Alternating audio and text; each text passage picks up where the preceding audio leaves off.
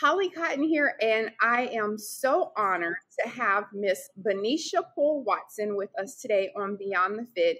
And Benaisha is actually the owner and founder of Prime Lending Group. So, first of all, let me let you guys know what that means. That means that Benaisha owns her own bank. So, she is not playing any games, and she is going to tell us all about her business, how she got to where she is, all of that great stuff. So thank you so much, Benaisha, for joining us today. Okay, so first of all, I know that when you hear she owns her own bank, that's the first question. People are like, wait, what? What does that mean? So before we even get into how you got to where you are and the process, because of course I did a Google search on you as well, so I kind of know a little bit of your background. But before you go into all of that, just can you define what it is that your bank is and what it means for you to be owning your own financial institution? Sure. So I own a company called Prime One Lending Group. I am the founder and the sole owner of this company. I'm a female, clearly. It's a Black-owned bank, and I am a veteran. The point of this bank is to service mortgage home loans for commercial and residential real estate. So it actually goes in line with my other company, which is a real estate sales company that I have agents working for me nationwide. I have 200 real estate agents that work for me across the nation. So I created this space so that way, first of all, we can have a place to service our customers who are looking to buy homes, but of course to service the nation and strengthen our community and so forth and so forth, just to have an opportunity to do business with a Black-owned bank. Okay, so that is so awesome. One, I love that. I love when people have a passion and they're able to go with their passion, but also when that passion is something to help other people. So that's why I definitely wanted to highlight your story and highlight you, because not only is it that all of these things that you're doing are still the first of this, the first of that, which that just drives me bonkers that we're still having the first Black woman for so many things. But I love that you are also breaking those barriers for that. So one of the quick facts that I looked up about you is, I know you said that you're with the real estate and things like that. And the first thing that popped up when I did my little Google search, it said sells 400 plus young homes yearly for the past 3 to 4 years. So one, for people who aren't in real estate, can you just tell us just the magnitude of that accomplishment by itself? Yeah, I got to be honest. When I read it, I shock myself too. I'm living in this space. I'm just doing, but it is an accomplishment. The average real estate agent only sells 8 to 10 homes a year. And so to be able to scale and sell that much, that's definitely someone who's going above and beyond with their clients. I'm heavy on the investor space of clients. 90% of my clients have been investors. So a lot of times they repeat customer, situations with me. They buy in bulk. They tell all their friends. So I'm really the go-to person that's adding value to a big group of investors who are purchasing land and homes and all that stuff like that. So that's how I'm able to scale. And I do help everybody, but I just have a heavy presence with people who are investors as well. Okay, love that answer, Benaisha. Now, can you tell us, because also when I looked at your, I guess, the foundation, because I'm always interested, how people got to where they are, and it said that your majors were not in what you're doing right now in college or whatever. So can you tell us like what your plan was whenever you graduated high school, and then how you migrated to this specialty? Yeah, so I was working corporate America. I was actually trying to gravitate more towards government, working in Congress, doing something on Capitol Hill. That was the goal. I have a law degree, and that was pretty much segueing me into politics. And it's like God had another plan. And I got to a point where I was working in my corporate job, and I hit what's considered a glass ceiling. I was putting in for positions to go up, but I wasn't going up. I kept going lateral. So I just said, you know what, God, is this something that I'm supposed to be doing? Is this the job for me? So I just started praying and asking God to show me, lead me, and guide me. And he spoke to me and said, get a real estate license, like clear as we're talking right now. And I got up from meditating, praying, and I ordered the real estate course. And I didn't understand why would you say, go get a real estate sales license? I'm working this job. I'm working 60 hours a week. I've owned real estate properties. I'm an investor myself, but I never thought to sell. And when I first got in the business of real estate as a sales agent, I sold over 200 houses my first year while still working that corporate job. And then the second year, I sold over 350. So that's when I knew this. The first year didn't even hit me. The second year, I was like, okay, God, what are you doing? Where is this going? But that's how I got started in real estate. Okay, so one, I love this whole story because women in real estate has always been something that's not the norm. So first, how did you start even going into that whole investment? I want to own property. Because it's just not something that women and even Black women are going into, and like it's just not, that's not typically a predominantly Black woman field. So how did you get into this? So initially, just buying a home, I was a consumer. So I just figured, why pay rent and you can't put holes in the wall? You don't get a return on your investment. It was a small purchase, my first purchase, but that opened the door for many more. But just by building equity and being able to cash out and buy a bigger home and a bigger home and a bigger home. So it just kept getting bigger and creating a bigger train for me. But the initial concept was I don't want to pay rent to someone it doesn't do anything for me. That person who owns that property, most likely it's an investment for them. They own a primary residence. And if they're able to own a primary residence in this one investment property, they most likely have more investment properties. So it was a mindset thing for me. It's like, I'm not going to I don't want to just exist. I wanted to have something to call my own for my legacy and my family. Now, did you find that there was any, I don't want to say resistance, but what were some of the obstacles that you got? We're not even going to get into the owning your financial institution obstacles yet, but just obstacles with actually starting off with that. Like I said, there's not a lot of support for women, Black women, especially whenever, 10 years ago. Like now, thankfully, people like you are giving back and educating people that are trying to start.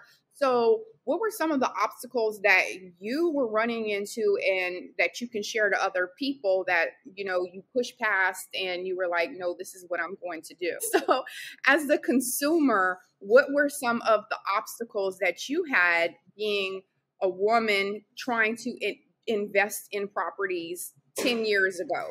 Yeah. So when I started buying property, I was 19 years old. So first of all, there's not a lot of 19-year-olds that are looking at property. I'm going up against people who are already doctors, attorneys. Yeah, it's intimidating. I was nervous. I was scared. I wasn't sure if the owner would choose me because, they can see, information if they really dig for it. So it's kind of like, it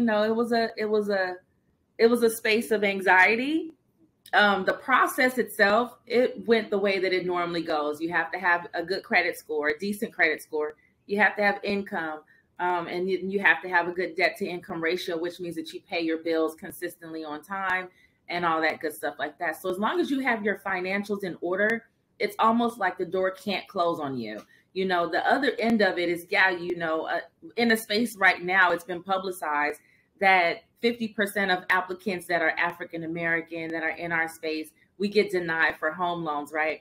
That's just getting publicized. When I was applying, that stuff wasn't on the internet. So it was like, you're just taking a chance. And thank God I was able to make the purchases that I chose to make. But the biggest obstacle is on our end first, because we have to take care of our numbers and make sure that our financials are in a position to be able to qualify. And I think that's the biggest hurdle that we actually face as a community. Okay, great information, great information. And I'm glad, and that's kind of what you are educating whenever we're talk about why you're actually traveling and what these things are that you're doing as far as the like, I know you're in Houston doing an event this weekend, so we'll get to that later. But what about whenever you made the decision to say, you know what, I want to own my own bank? Like, that's not something most people just poof, I think I'm going to start doing it. So can you tell us about that process? Because that is definitely a unique story. Yes. So it's funny because I actually went to go speak at an event, and I'm telling my story about real estate, how I sell a lot of houses, how I have agents that work for me, my story, right? And after I finish speaking, someone pulls me to the side and says, "Hey, would you like an opportunity to own a bank?" So it actually came to me. I didn't come to the scenario, right? So when the guy talked to me, he said, "Hey, owning a bank, these are the benefits." And I'm like, "I'm not in financing. I don't know anything about a bank. This is not for me. I sell real estate." He said, "Well, doctors don't own the clinics that they work in." And I was like, you're right. Like, there's doctors that work and they don't own this building.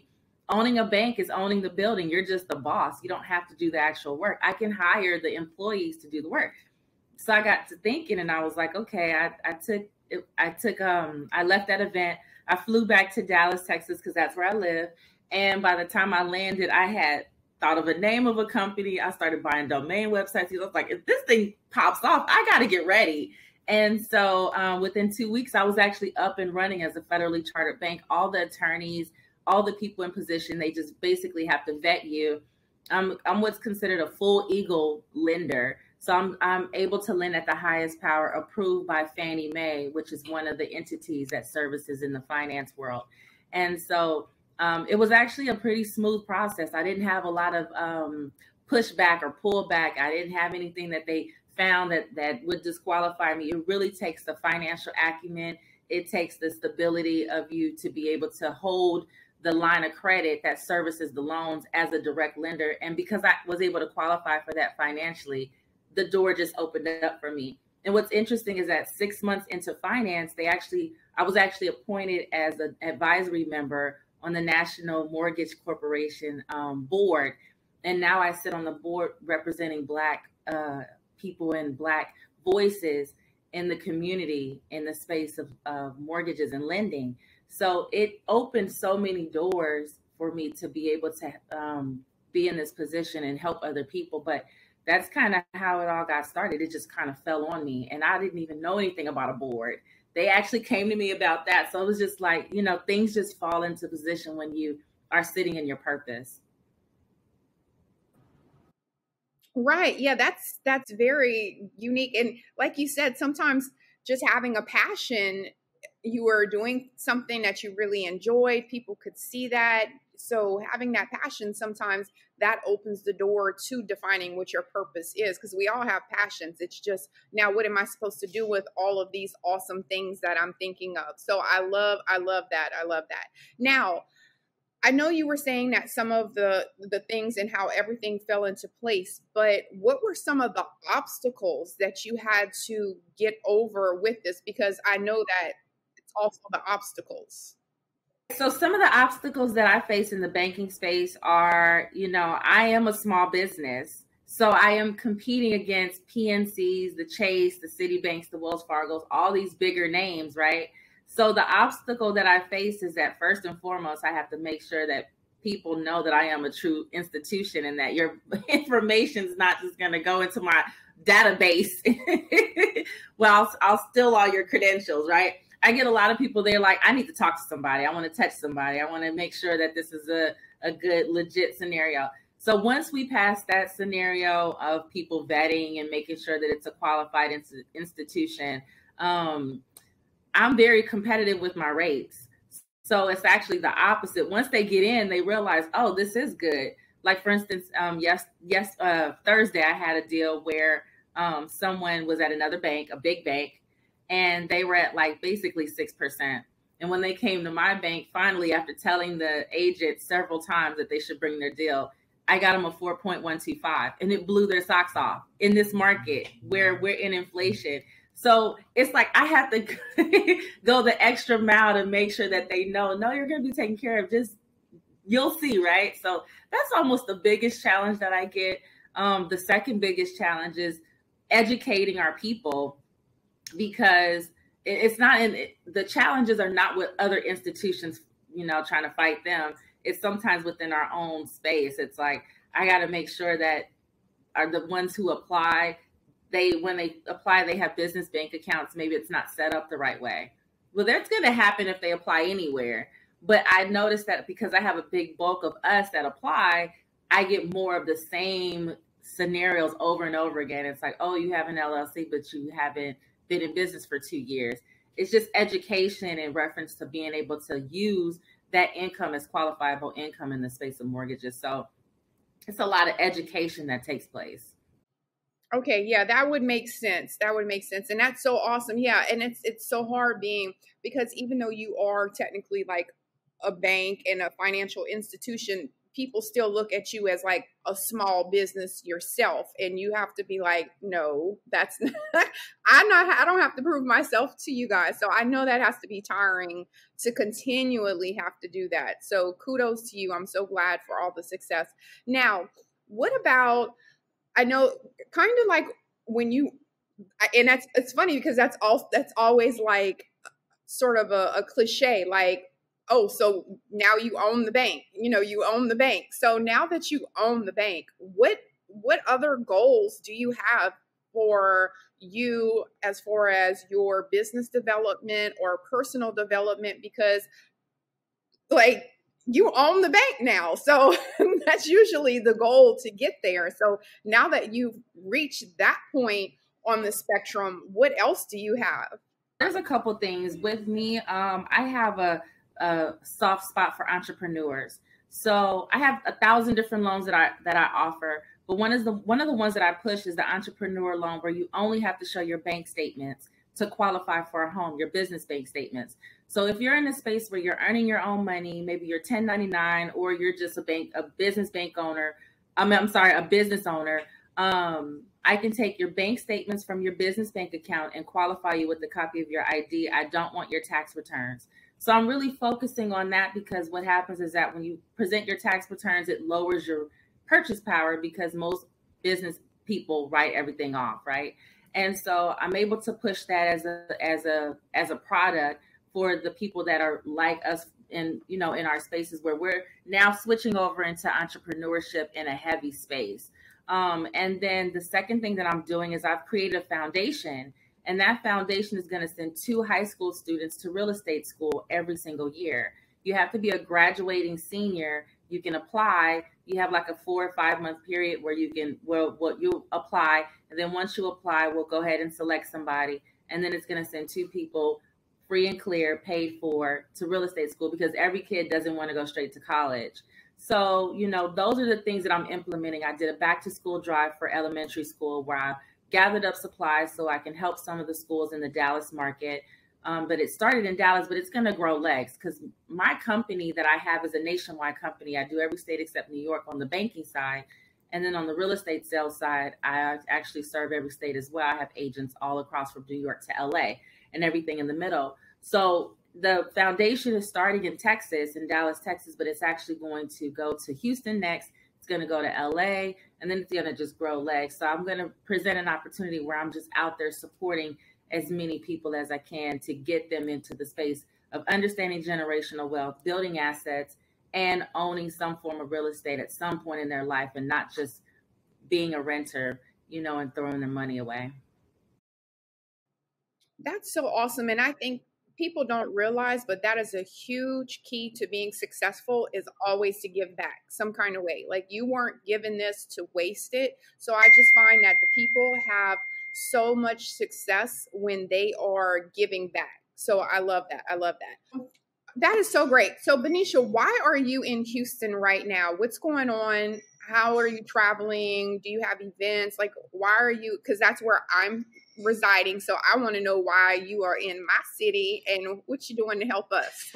Yeah, so I am in Houston, Texas this weekend for an event called Rentalpreneur Summit. And what it is it's empowering people to either invest in short-term rentals, understand the short-term rental space like Airbnbs and such like that. And I was a lineup speaking yesterday. So I was on the Women in Real Estate panel. It was about 4 of us. We all had different backgrounds, but we came together to present our experiences in real estate. I was a keynote speaker. That went really well. But Houston, I love the city. I'm here all weekend. So I'm ready to, experience some turkey legs and everything else you guys have to offer.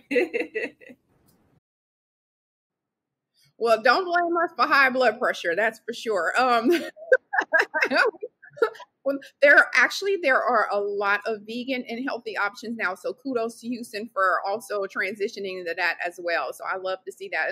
And then of course it was like Black Restaurant Month this month. So tons of good options. So just so you know, we all don't have to eat the salt, the sodium turkey, but it's good.